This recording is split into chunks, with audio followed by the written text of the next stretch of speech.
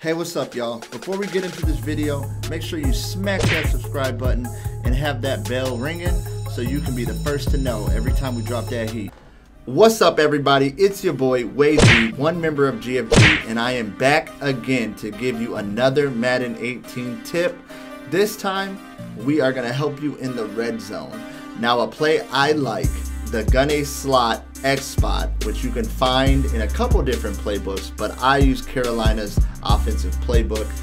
We're going to go ahead and click the X spot, and most times when you get into the red zone, inside the 10-yard line, most people are going to play a cover 2 just because it gives them more yellow hook zones to try to stop any kind of slants. It also allows them to cover the outsides with hard flats. So it's just something that most people are going to automatically play, and this will beat it. So we're going to click the X spot, and we're going to put our defense on the cover 2 hard flat. So first thing you're going to do is X is going to be your primary receiver. X is who you're looking for.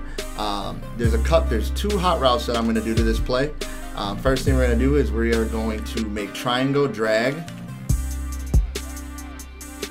and then we are going to motion square closer to the line. Right when he gets about circle, we're gonna say hut.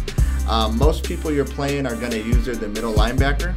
First thing they're gonna do is triangle is going to distract them, and then square is gonna distract them, and X should be wide open above, and we'll show you here.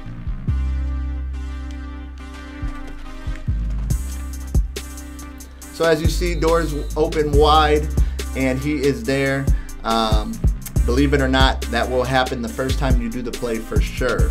If they're in a cover 2, they're going to fall for that. But after you do that, they are going to commit to that because they know that's the threat. They do not want to get beat that way.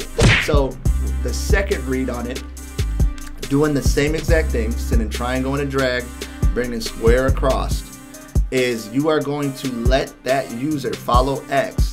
And if you give it some time, square is going to be sitting right wide open in the middle of the field. And so we'll do that here.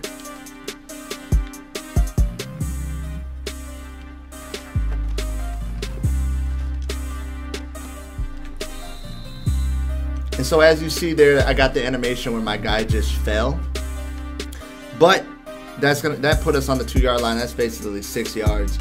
And that's something that's going to really stretch that user. He's not going to be able to play both of them, and he's going to have to decide. Another adjustment to this is to put triangle on a slant and put square on a 5 and in. This will also put a little bit of pressure on that user, and also keep things in the middle where he is going to have to pick his poison. And I'll show you here.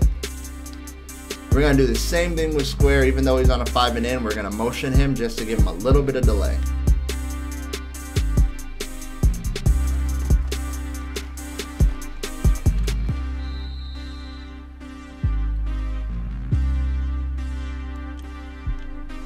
So that's a quick tip for you guys in the red zone. It's a play that I always go to. It's one of my go-to red zone plays.